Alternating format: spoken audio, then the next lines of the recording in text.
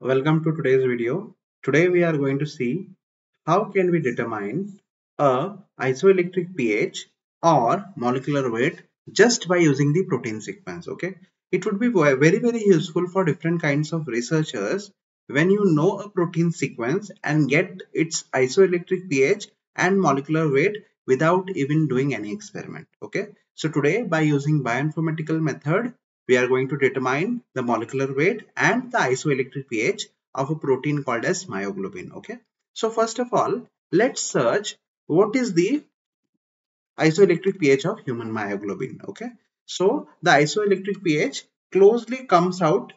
I have searched it on Google, and the isoelectric pH closely comes out from 6.7 to 6.9. Okay, so I'll close this window now and I'll search the molecular weight of human myoglobin.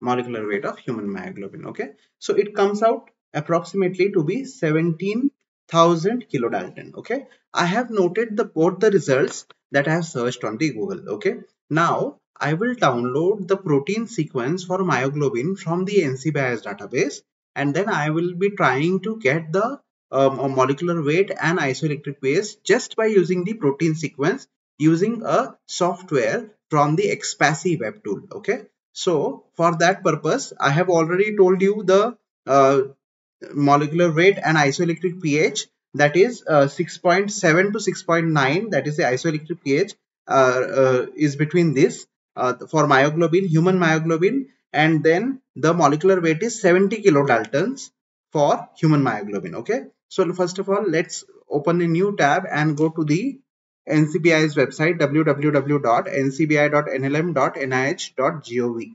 Okay, so we have opened this website now. So you can see in that all database section, I am selecting the proteins there. Okay, since I am going to work on a protein sequence, I have selected protein and I am putting in the search bar human myoglobin.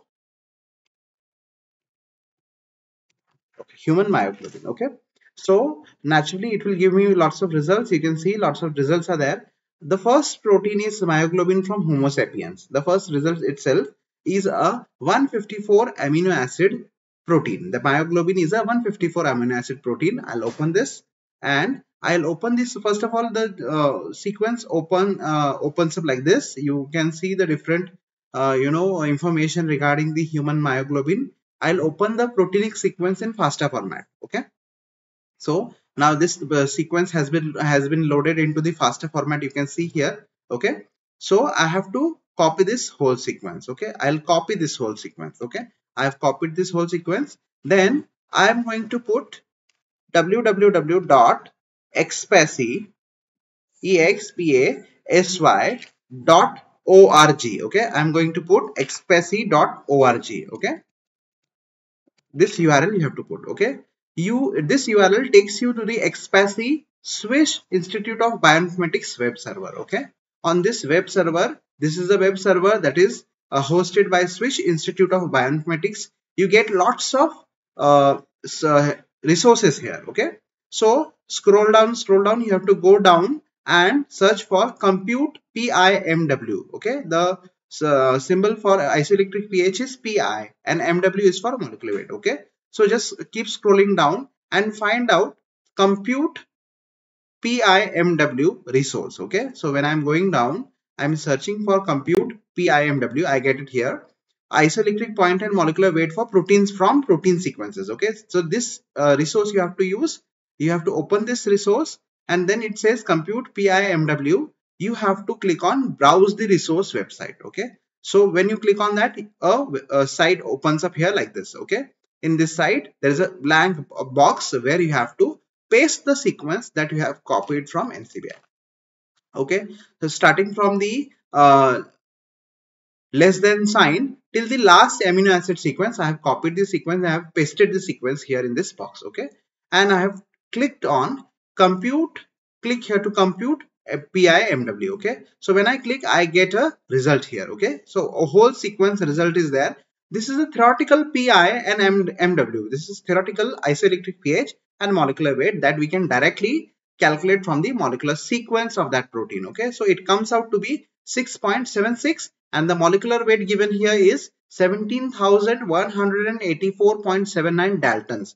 That is obviously 17,000 kilodaltons. Okay, approximately this is accurately calculated here. You can see the isoelectric pH comes out to be 6.76, which we have already searched on Google earlier at the starting of this video. Okay, so this is how, students, you can calculate the molecular weight as well as isoelectric pH of any protein if you are having the protein sequence of that protein. Okay, so as a bioinformatics researcher, this resource helps a lot in determining these important characters of a protein sequence. Okay, so I hope you have understood how to compute the pi and molecular weight of a protein sequence just by using the protein sequence that we get from different database. Okay, here we have downloaded the sequence from NCBI's database. You can download the sequence from SwissProt or any other protein sequence database. Okay, thank you so much for joining for today's video.